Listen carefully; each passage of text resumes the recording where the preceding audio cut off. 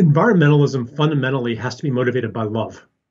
Love of life, love of this earth, love of not just the Amazon, but of like the forest behind your house, of the place where you grew up, of the animals that you interact with.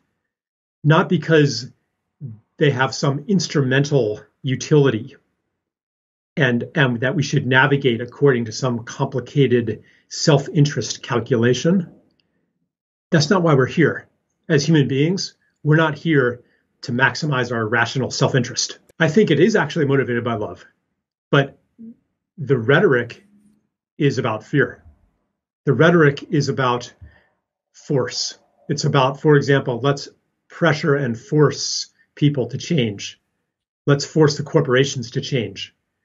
And I'm not saying that we should just always ask nicely for change, but we have to understand that pretty much every human being on some level cares about this world and cares about the beings on it, not because of some threat to themselves, to their profits, and so forth. Environmentalism has to return to that.